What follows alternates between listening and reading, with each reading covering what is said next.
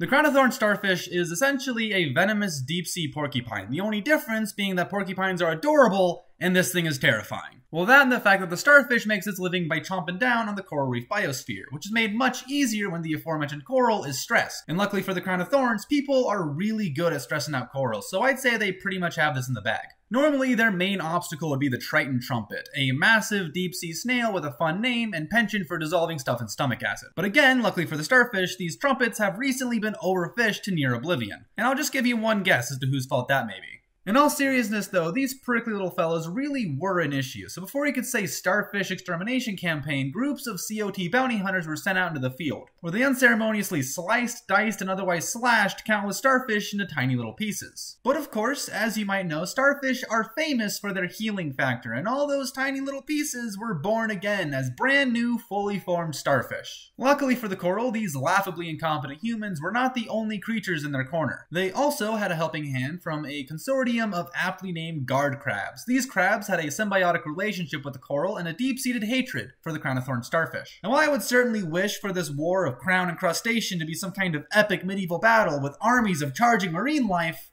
reality seems to be a lot less exciting. The guard crabs basically just walk up to the starfish, pinch a hole in their stomach, and leave. Yeah, apparently that works, but cutting them in half decisively doesn't. Meanwhile, the human side of the starfish suppression effort became much more manageable with the introduction of starfish-killing bile. And you know what? I'll let you guys figure out what that one does yourself. Unfortunately, in order to be effective, the aforementioned bile must be injected directly into the starfish, which, as you can imagine, is incredibly tedious when done by hand. But when there's a will, there's a way, and eventually the starfish science people decided, like most things, the best solution was also the simplest. And in this case, that meant building a group of killer robot assassins. Obviously. So then, before you could say hostile AI takeover, swarms of algorithmically controlled robots are sent out to the ocean, armed with enough star-killing bile to wipe out a constellation or two. Seriously though, the Cotspot is, by all accounts, an incredibly well-designed robot made to exclusively kill Crown of Thorns starfish, to the point that it can even distinguish between a 3D model and the real deal. Like, they could probably get past a CAPTCHA so long as it was starfish related.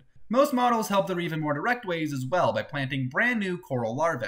So yeah, it's a good idea, maybe even overkill, but all I'm saying is that everything else we've done so far has backfired horribly. So who's to say that as we speak, these starfish aren't reverse engineering these robots for their own devious ends? You may be laughing now, but believe me, when you're bowing down to our robotic starfish overlords, you won't be. Anyway, that's basically all I have for you guys today, but in case you've missed the past few videos, then I'll let you know that I've been hiding Florsh pictures in my illustrations. If you don't know what a Florsh is, it's this guy, the flower horsefish and unofficial mascot of the channel. The last video proved that I need to start hiding these things a little bit better, with 404 Air, Bloody Pigeon, and a dozen others finding pretty much all of them in a matter of hours. So if you want to be mentioned at the end of the next video, then keep your eyes open and either comment about the Florshes in the comments down below, or let me know on my Discord server, link in the description. Either way, until next time, don't die. See you later.